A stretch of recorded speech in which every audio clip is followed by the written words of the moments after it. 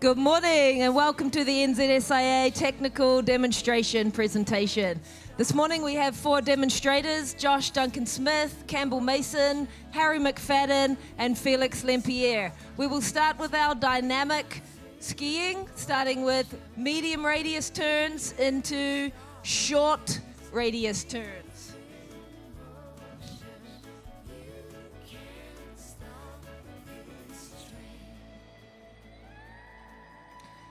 Here we have Josh Duncan-Smith doing a medium radius turn on slalom skis. This means that the corridor is 8 to 12 meters or 2 to 3 groomer widths.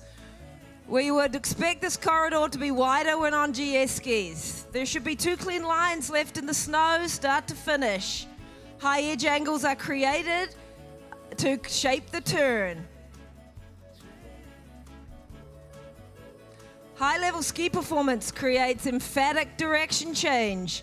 Inclination of the legs and body is used to increase edge angle while angulation builds throughout the turn. The skier's stance must be active to move with the skis and balance through the center of the outside ski.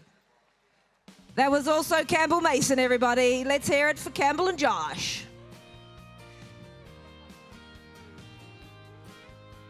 Now we have Harry McFadden and Felix Lempierre demonstrating the dynamic short turn.